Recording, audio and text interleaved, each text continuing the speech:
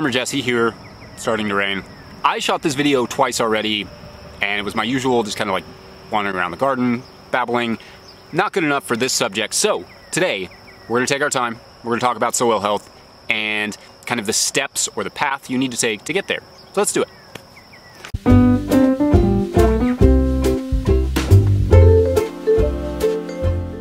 First things first, if you're not subscribed to this channel, make sure to hit the subscribe button. And if you are subscribed, you're awesome. Here's the thing, soil health is a complicated subject. I don't have a monopoly on all the good advice or good ideas. That is where you come in. Leave your insight, your input down in the comments section. What's worked for you, what hasn't, what I miss. So add those in the comment section. Let's get into it. What makes soil health important is a lot of things. Soil health is important because you want consistent crops. You want them to be as disease and pest resistant as possible. You want them to produce the healthiest, most nutritional food you possibly can. And all those things come from soil health. Soil health, healthy soil also stays put. Healthy soil sequesters more carbon, has a greater biodiversity. It's a lot of reasons to want soil health. Soil health is also kind of the primary goal of no-till agriculture. The whole reason that we want to not till or not turn over the soil, not disturb it, is to improve soil health. That's what we're gonna be talking about today. And the first kind of step, first thing you need to be doing, need to be thinking about, is what's in your soil. You need to test it. You need to do a soil test. Now these are imperfect. There's a lot of variables. How you take the test, what you take the test with, what time of year, there's a lot of variables. But it does give you kind of an indication of what's in your soil. So it's a good place to start. And I've heard before, and from Dr. Elaine Ingham and others, that all the minerals that you need are already in your soil, right? This actually kind of makes some sense. If you think about how volcanoes erupt, they shoot minerals into the air, those travel around the globe and they drop onto soils all over. So that's one way that they get kind of transported. Another way is like the Sahara Desert literally just blew across the Atlantic Ocean. That's another way. Ancient oceanic activity and glacial activity have all contributed to a number of minerals being in your soil. That doesn't mean they're accessible though. So you need to think about maybe balancing your soil with that soil test, taking some recommendations, going through like a lab like Logan Labs is the one we use. They do the Albrecht soil test method. Kinsey Ag Services is another one. There's several of them.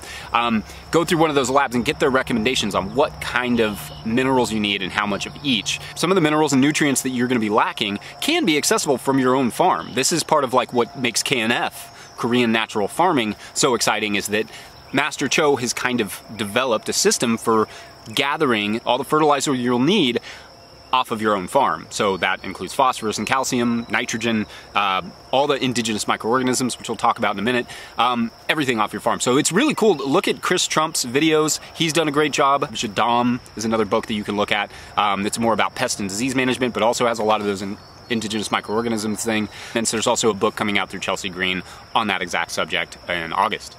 I mentioned a second ago that some of those nutrients may be in your soil, but they may not be accessible. Part of that has to do with compaction. Addressing compaction, no matter if you're in the beginning of your garden or 20 years into it, is a really important thing. This is a layer that's maybe caused by tillage or by rainfall or footsteps, whatever it's caused by. It's there and it's preventing the roots and the microbes from getting into your soil deep enough to access all the nutrients that are available, that you need, are already in your soil. So addressing compaction can be a really important part of starting a no-till garden or keeping a no-till garden improving. So just not tilling may not be good enough to get to adequate photosynthesis very fast. So this can be done with a broad fork, can be done with a subsoiler, can be done with well-timed tillage in the very beginning of a garden. It can be done when you add compost and then till it in the very beginning. If you've been no-tilling for a while and you don't feel like that's a necessary step, maybe not. Maybe a light broad forking in areas that seem like they're compacted, that you can't penetrate very easily with your hands or with like a piece of rebar or something. You can get something like a penetrometer, maybe like your local extension agent has one, and you can literally measure the compaction and where the layers are. They're super expensive. You probably are not gonna go buy one. I'm not gonna go buy one, they're expensive. But either way, compaction has to be addressed for your plants to properly photosynthesize. And that word photosynthesis, let's just pause on that for a second. We all remember that one, right? Carbon dioxide's in the air. Plants take in the carbon dioxide, they separate the oxygen from the carbon, release the oxygen, pump the carbon into the soil. Microbes come and eat that carbon. It's like a little sugar drink. That's their food source. They bring minerals in exchange for it. Other organisms eat those microbes and release it, poop it out in a plant-soluble form. So the plants can actually access those minerals through that cycle. That's what photosynthesis is, and it's super important, right? You need plants taking carbon dioxide out of the air and turning it into oxygen so that we have something to breathe, but you also need that carbon pumped into the soil so we don't have excesses of carbon dioxide in the atmosphere, but also so that microbes have something to eat. And I should also say that we talked a lot about photosynthesis with John Kempf in our podcast episode, but you can check that out as well. I'll put that link up here. And can you address compaction biologically? Yes, to an extent. Things like tillage radish, daikon radish, you plant those in the fall, they grow over the winter, they produce like a really hefty root. That root dies in the spring, or you may have to kill it if you're in a more warmer climate. But you kill it or it dies, and then it rots and it sort of separates the soil. However, that particular one is kind of hard and really dense clays. It doesn't like soil that doesn't drain very well, so that may not be an option for everybody. However, you can use a combination of different cover crops to help break up compaction anyway. So maybe you're using a little daikon, maybe a little turnip or something, but you're also using things like rye and vetch and things with really deep tap roots as well, that will help break it up over the winter time. So cover crops are a good option. Biological sort of decompaction is definitely an option. Speaking of biological decompaction, let's talk about keeping stuff planted. You want to keep stuff planted as much as possible. Like, not only do you want annual crops in here, but you want cover crops, and you want a little bit of interplanting where it makes sense. You want as much photosynthetic activity as possible to help feed your soil, feed those microbes. Those microbes are living and dying, so building up your soil organic matter at all times. The roots are living and dying. All of those things are good. That's all good for creating healthy soil. You want as much photosynthesis as possible. And how about the addition of microbes? This is an important one too.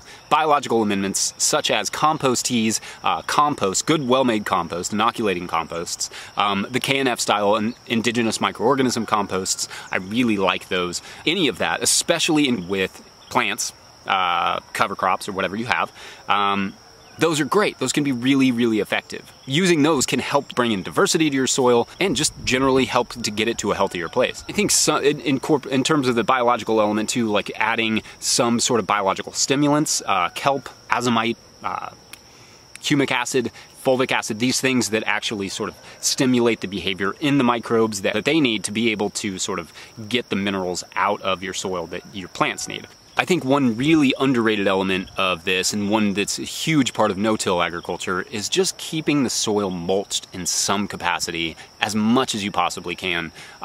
Mulch decreases compaction, gives microbial habitat, gives habitat for fungi, not the mycorrhizal fungi necessarily, but things like saprophytic fungi that actually decompose carbonaceous, lignin material and release the nutrients that are trapped inside of it. So you want the mulch to help keep the moisture in and all those other things as much as possible, because that will reduce your need for water, which we're going to talk about in a minute. It will also, help feed your soil and feed your plants. So that can be compost, it can be straw, it can be wood chips, it can be a mixture of all of these, it could be hay, it could be a little bit of peat moss, just in spots that have a little bit of bare soil, like I show you in this little clip. If you're wondering what that is, that's the Landsea compost peat moss spreader, and yes, I'll do a video about it at some point soon. But yeah, keeping it covered. That's why it's a guiding principle to no-till agriculture. Keep the soil covered, keep the soil planted, and disturb it as little as possible. Those are like the 3 guiding principles of no-till agriculture, for a reason. Water is also super important, and water is also super difficult. Wells can be great, but wells can also be contaminated with nitrates and phosphates and all these other things. Spring water can be great, but it can also be contaminated. Pond water, same thing. Filtration systems are important if you have them, and if you have any good advice for a good inline filtration system for county water or any sort of water, put that in the comment section, because I'm sure people would be interested in that, especially high volume filtration systems. I don't think there's enough information out there about those, and I don't know enough about them. Dry farming is also an option in climates that get enough rainfall, like it's literally raining a little bit right now. Yeah, I mean, where you can use rainfall or rainwater, great, but you know, for some of us that may not be possible. Try and use the best water you can, non-chlorinated, non-chloraminated, that's a word. You don't want all those antimicrobials in the water that you're putting on your microbially rich garden, if you can help it. I also want to encourage you to use the least amount of intervention possible, especially even the organic stuff, fungicides like copper, any sort of pesticides like BT and those sorts of things because they deplete and decrease the population of biology, and you want to increase the diversity of biology in your system. That's what's going to create healthy soil. But if you're using those, that means that next year it's just going to come back because you haven't increased the biological help that you need, you've decreased it. So I encourage you to trial that, maybe in small amounts, or just, you know, don't get yourself in danger by losing crops if you don't feel like you can. But for us, we've entirely stopped spraying, entirely stopped using any sort of pesticides, any of that stuff, BT, Pyganic, any of that, because we want to encourage beneficials, because when you spray BT on something, you're killing your lacewings as well as your cabbage moths. It's not just your bad guys, you're killing your good guys too. So you want to use absolutely as little of that as possible. And in fact, encouraging those, creating habitat for the beneficials, creating habitat for birds and birdhouses, doing things that will help you in a situation that maybe a plant got into the ground at the wrong time. Maybe the ground wasn't prepped perfect, or maybe it had a little bit of compaction, so it doesn't take off right away, right? It may have some disease and pest pressure.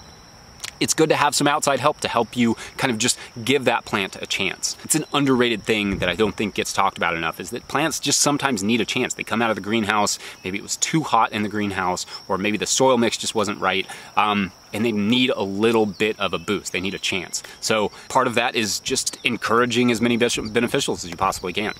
Yeah. And the last thing I'll add is just be observant.